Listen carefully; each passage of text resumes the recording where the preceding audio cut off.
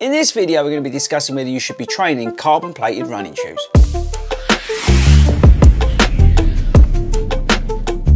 Hey, what's up guys, and welcome back to the channel. How are we all doing? Let me know in the comments. And while you are down there, let me know, do you train in carbon plated running shoes? I'm very interested in this subject. Now, this is not a video about me telling you what you should be doing, whether you should be training them or not. This is a video to start a discussion, to start a conversation, and hopefully that takes place down in the comments. I'm going to give you my view. You may not agree with it, you may disagree with it, but I've been doing some thinking. I've actually been doing some testing on this as well. So let's get stuck in. Okay, so let's start off with what actually are carbon plated running shoes. And we'll start off with the Endorphin Pro because it's here. Actually, I'll tell you what, it's probably better if I'll show you the Alpha Fly in a minute. But basically, what they're doing for elite athletes, they've created stiff running shoes that are ultra lightweight, that have got a carbon plate running through them to create a basically loaded spring in the shoe. The guys get up on their toes, and there's the impact. The carbon plate, when worked properly, gives them that extra propulsion over a certain distance. As I said, the shoes are designed to be ultra lightweight racing shoes with that carbon plate in it. That's the sort of idea and the technology behind it. Obviously, different manufacturers have looked at it and worked it differently. If you look at the Asics Meta Racer, the carbon plate is bottom loaded and more front loaded, so it's more on the toes. The Endorphin Pro has a S-shaped carbon plate going through it. It's more like a spoon, so it's actually tweaked again in a way to sort of help you in the way they view that you should run in it. But all these shoes are lightweight. I'll grab the Alpha Fly. Let's just grab this one because you can actually see the plate in it. These are my brand new Alpha Flies, and there's a plate under there. You can actually see it, and the carbon plate runs through the shoe on this one. But they've combined it with a air pod at the front and a very high responsive foam in the Zoom X with the carbon plate. And that shoe is designed for marathons and elite races and that sort of stuff. So that's kind of what they are. And if you look at how stiff, and I'm really trying to give that some welly versus a normal running shoe, see, and I'm not really giving that much effort at all. I'll try and do that with that. I can't. See how stiff that is?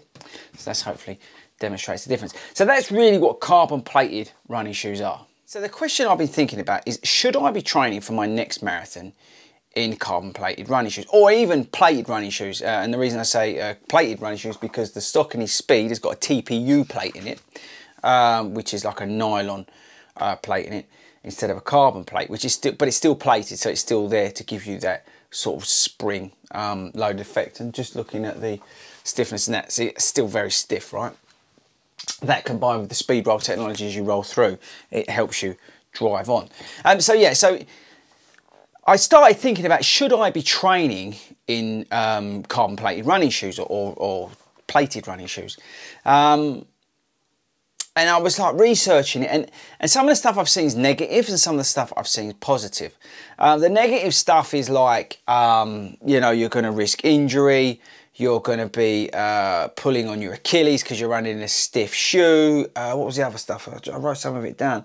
They're too aggressive, can cause shin splints, all that sort of stuff, basically because of the way the shoe's formed and they're made for races. Some of the positives are, what does it say? Recovery benefits, working at higher paces. So obviously you're working at higher paces, you're increasing your fitness and stamina, all that sort of stuff.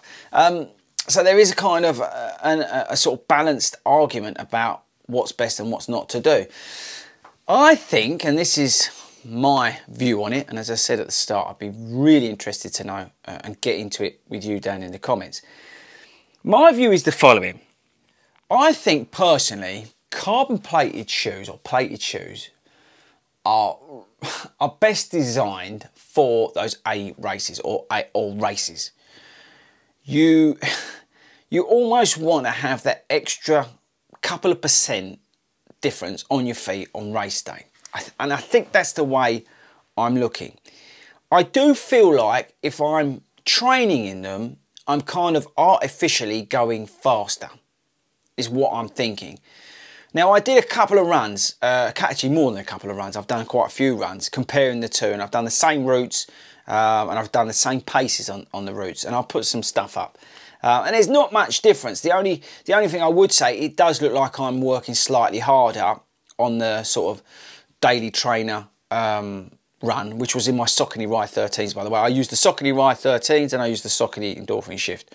Right, that was my what I was comparing. And again, you could argue that that's not carbon plated, but it's still a plated shoe, and that is the shoe that I'm referring to in terms of whether I should train as a daily trainer in it.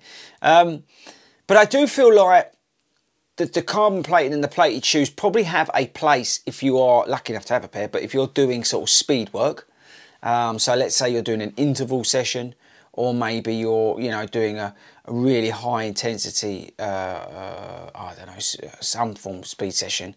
I'm not sure what one you would be doing, but something like, I don't know, it's just something where you're working at that max velocity. That's probably the best way to describe it. So you would get the most benefit and you would get the most help from the shoes. I think that's where they fit in for me. But I mean, why would you wear them on a long run apart from to break them in if you've got a new pair? But I don't know, I just feel like I need them for race day to give me that sort of extra percent, and I almost want to use sort of normal shoes like a Glide Ride or a Saucony Ride 13 for my daily runs, so I'm not getting that artificial gain. I'm working true to myself. I'm working in line with, you know, with what my body's doing. You know, some days you feel worse, some days you feel better, but I'm actually working harder than necessarily I would do with a plated shoe, which is obviously aiding me to go faster. I don't know, that's the kind of thinking. So I'm going down the line of no, you shouldn't be training in them unless they're for those speed sessions, and definitely not for those long runs. I think that you know, there's, until you get really into sort of more race tuning up towards the end of your training plan, it doesn't really warrant wearing them. The counter argument to all this, right, is if you are not in a training plan, if you are just doing park run, 10Ks, half marathons, whatever, and you don't really care about training plans and you're not going down that route, then yeah, then probably there is a good argument to just go out and wear a pair of Vaporflies and do a 10K locally, because it makes you feel like a hero and you want to feel awesome when you're out there, and it's going to help you run faster. And I get that, and I see people running in Vaporflies and I see people running in Alpha Flies and other carbon plate shoes on what look like daily runs that they're doing. So if you're not kind of, you know, training for anything, so to speak, you're just running because you want to run and you enjoy running, then that's probably where it's warranted, I think, in my view. Yeah, so that's my argument, is if you're training for something, marathon, half marathon, whatever, park run, whatever, I don't necessarily think it's a good idea. I think that the sort of downside outweighs the upside if you're training. But I think if you're just running for the hell of it because you enjoy it and it's your thing to do, then treat yourself and get a pair of carbon plated shoes. Yeah, I think that's where I'm settled on it at the moment. Let me know, like I said about 3,000 times now, let me know in the comments. I'm still not 100% convinced on this, and that's why I wanted to start this conversation. I think it is something that will develop. People will get opinions on this because there's so many carbon plated shoes coming out and plated shoes coming out.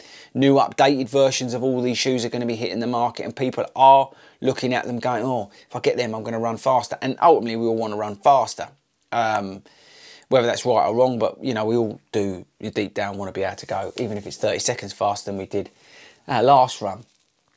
That's just human nature. So, yeah, I think it's definitely an interesting point, and I'd love to speak to somebody who actually knew, like, about these sort of things. So if you're somebody who actually really knows about this sort of stuff, whether you're like a doctor of carbon plated shoes, or I don't know, you're some sort of sports physicist, physio who looks at all this sort of stuff, then get in touch, because I'd be really interested to know your opinion. But that's it.